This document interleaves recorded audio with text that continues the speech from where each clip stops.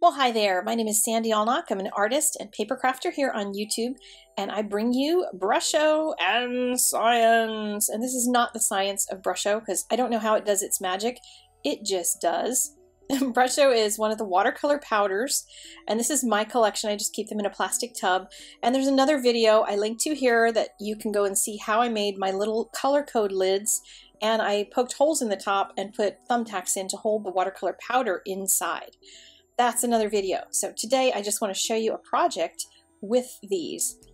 And I'm going to start with a die set from My Favorite Things. This one has these really cool little beakers and science things and stuff, and I thought this would be really fun to leave the die set intact first. And with some of my die sets I like to do that if there's an interesting pattern, or if I think I can somehow use that all in one fell swoop and die cut a bunch of things all at once and not cut the dies apart. So I decided to do that for this one. I've got my piece on the top is Canson Arches watercolor paper. And for this particular technique, you don't have to use watercolor paper except for underneath, because that's where the color is going to go. So this is the Canson Arches rough for both the top layer and the bottom layer that I'm using. I've painted the water through basically the stencil. I've made myself a stencil, painted it through, and then expanded it so that the color will go out from underneath, and then I don't have to really worry about the placement of the top layer quite so much. You'll see how that plays out as we get on further. And then some of the watercolor powder moves as soon as it hits water, but then if it's dried up a little bit, so if I wait too long and I'm too slow at this, then I'll need to add a little bit more water or move the color around with my brush slightly. But just putting the clean water through the stencil, when I look at it at an angle, when I pull this up, I can see exactly where those spots of water are and be able to expand them. You can't really see from the overhead view, but I've got my head tilted at an angle so I can see. And you might want to add more water there, because the more the water puddles up a little bit when you drop that color in, it's going to just move on its own. So since I'm doing this on a video, it took me a little longer to make sure I had everything ready. So most of these I do move with a brush, but if you time it right and you have all your colors ready and handy, you don't even have to move them at all. But you can see you get a very granular look, or if you move it around, you can also get a much smoother look. Or what I wanted was a combination, because I think the texture of the Brusho really comes out looking science-y, if you know what I mean. Like all of the different types of mixtures that you would get in beakers, I think would swirl like this color does. And I'm drying it in between using my Hero Arts heat embossing gun, because I want to stop the color from moving. I don't want it to keep going, and I also don't want it on the back of this piece in the front and then start smooshing color around. That would just be a mess. So I'm just drying it in between. And if you allow it to air dry, you'll get smoother color, because the crystals just keep moving and breaking down. So you'll potentially get a little smoother of a look if you let it air dry. So heat setting it will retain some of that beautiful granularity. So I'm skipping some of the steps to just show you how the powder's going on. And the other thing about these powders, one of the reasons that dropping it into a little puddle of water like this works, is because where there's not water, then the color won't stick. So if I've over sprinkled a little bit and it's well beyond, you can see there's some spots where there's little sprinkles of powder on the non-wet areas. When I heat set it, or you can even just blow it off with your breath, that's going to just come off the paper because there's no moisture there.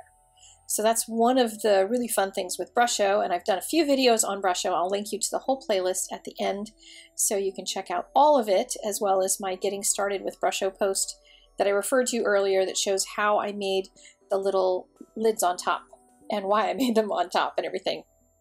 So just going to continue filling in all these sections one by one, so I have color in all of them when I finish the card. And I'm painting a little extra around the edges. There's some of them that after putting the mask over, I realized I hadn't made enough of it, so I can just keep adding little bits and pieces until this whole thing starts to come together. Now, you could do this with any die set, or you can do it with a whole background die and do the same kind of an idea. So it's really flexible, and I think it's going to give us a lot of fun things that we can do with dies that we have. I'm going to heat set it again, and I want to talk a little bit about why I like Brusho so much, because there's a couple different kinds of watercolor powders. I do like the colors of the Brusho much more than some of the others. The others are a little brighter in some of the other brands, but the other thing that I really like about these is that they're less expensive. They are artist grade, which means they're going to be light fast, but they are not expensive. And usually artist grade things are way more expensive. So that's a bonus with these. And when I say expensive, they may look like they're the same cost, but if you look at the cost per gram, these bottles have more per gram than some of the other brands. So when you're comparing things and trying to price them out and get yourself a good deal, make sure you look at how much you're getting for the money you're spending, because sometimes it's disguised by the fact that the bottles may look like they're the same size, but there's less content inside. So just heat setting, and you can see how these colors just move. Like when that green was in a puddle, it just moves as the heat moves it, the air moves it. There's so many techniques you can do with Brusho, and a lot of it you can just spritz some on a background and let it go wild and have a lot of fun with it. So here I'm going to try to line it up and make sure I've got all my pieces the way I want them, and is everything covered up the way I wish, and there's my finished one. So I just glued it down. I had some Stick It actually on the back of it, and forgot to tell you that part at the beginning. Stick It is a product that will make your sheet adhesive. And then I put it on my card. Those little shapes in the bottom underneath the sentiment looked a little odd. They're the ones that go on top of the little beaker dies, so they didn't make sense on the card. I just covered them up with the sentiment.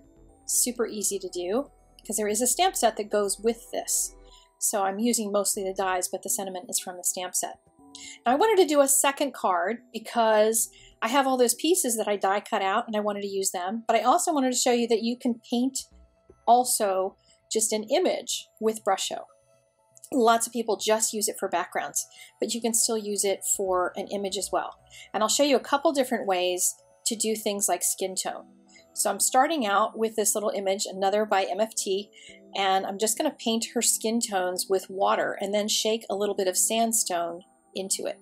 Sandstone is one of the tan-ish kinds of colors, and just kind of tapping on a little bit. My holes sometimes clog up over time, and you just, re-poke the hole, take the little thumbtack that's in it and just twist it around a little bit, and then move the color. Now, I let it sit there for a minute, so there were some little spots that happened on her face, but you'll watch as this goes.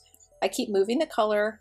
I'll add more color to it. So this arm is very saturated, so some of the little crystals of color were very pigmented, and I'm just moving some of that color to other areas.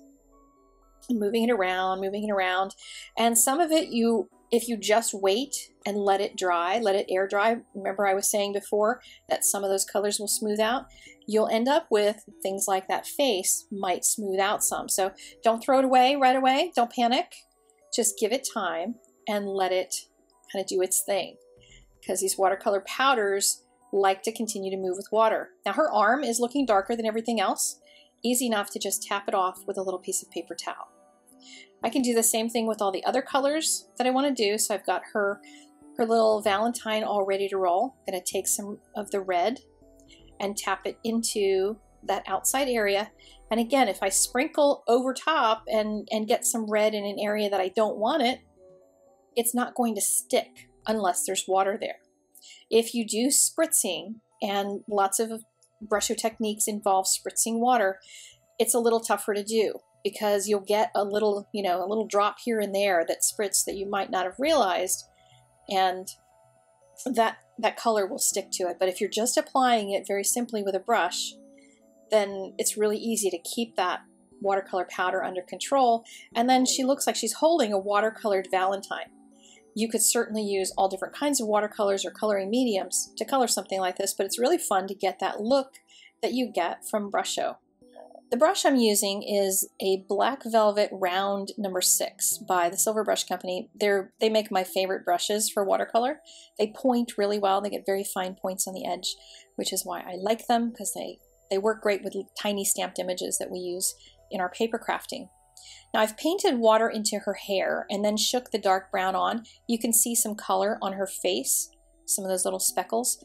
When I heat set the hair, it's going to blow right off because her face is really, really dry. If her face was even damp, then those little speckles would stay. So you want to make sure you keep it really, really differentiated, dry between colors all the time, because then your Brusho won't stick. So you can see it came right off. Now I wanted to add some more color to her face and add a little bit of shading. So I started by shaking off a little bit onto my work surface, which is a Craft Assistant by Ellen Hudson, a metal 12 by 12 that cleans up really nicely. I started painting it on, and I left in this little mistake area that's coming up in just a moment because I touched my brush to the brown area and I had a lot of water on it. Now the brown had been dry, but it still moves. It's still watercolor and it's not going to be permanent. So I did just dab it off with a paper towel and it came off just fine. So as long as you catch things right away, there's often ways that you can recover from oopses like that. And just keep paper towels on hand at all times. That's just what I do because I'm always making little mistakes. So now I wanted to put some sea green in her shirt. And I wanted to show you some different things you can do as well. So I'm going to paint around and just kind of move the color around with my brush. And it's really soaked in water right now. There's tons of water in this. And you can see the color is just really moving. And I'm trying to clean off my brush so I don't add too much water to it. But it just keeps, you know, feeling like I've got way too much on here. I've moved the color around. It got really dark. But look what happens. Dabbing it off, you can get a really soft light color. Now I've got some of that color still left in the brush.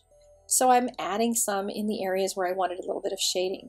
And I'm going to let it be kind of speckly and let it look like kind of loose fabric, and I even can add a little bit more of the powder, just a tiny bit, so I can get more of that Brusho look.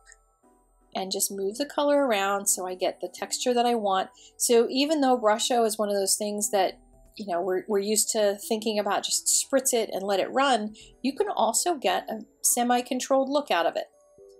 Now I had a little bit of the sea green that had gone into her skirt, so I just made her skirt blue.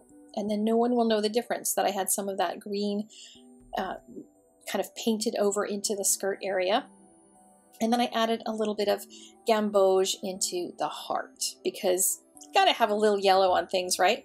So there's our little girl. She's all done and ready to go. And now it's time to prep the rest of the card using some pieces from the earlier cards that were left over. So first I'm going to start out by making a background. I've got my distress sprayer out and I've got a piece of frog tape covering my sentiment. So I'm spraying the whole thing. I'm not worrying about that bottom section. I want the color just on the top section because I'm going to do a shelf full of beakers, and I want to have a spray of color looking like all those beakers are just bubbling over and it's like this big cloud of cool smoke. So instead of masking off the bottom section before I did the water, I just held a piece of cardstock over it, just a piece of scratch, so I could shake the color on, and it's only going to go on that top section. You can see how fun the Brusho is when you just add water. I'm spritzing both afterward as well as beforehand just to get that bubbled over, crazy, wild look of Brusho. And then to cool it down because it's a little too intense for the color that I wanted, I just took a paper towel roll and went right over it. Peeled that sucker up, and now I have a background ready. All the little pieces that were left over, these little tiny ones, I just shook some Brusho on each one of them. Super easy to do, and let them air dry. I attached them to their beakers that were already die cut as well, so I'm using up all those pieces, and then made a little shelf out of them. So she's reading her Valentine over top of this shelf full of crazy giant beakers. I just think this came out adorable, and I love my beaker bubbles for you as a sentiment. Isn't that a blast? I've included a couple more Brusho videos for you. That center one is the getting started with watercolor powders, so it compares a few of the different kinds and will get you some information on how you can make the little toppers that I made for mine. There's also 2 other Brusho videos you might be interested in. You can hit the subscribe button if you're not yet a subscriber. Find me all over the web as Sandy Allnock, and I will see you out there in the social world. Have a fabulous day and go paint something. Paint something fun. Bye-bye now.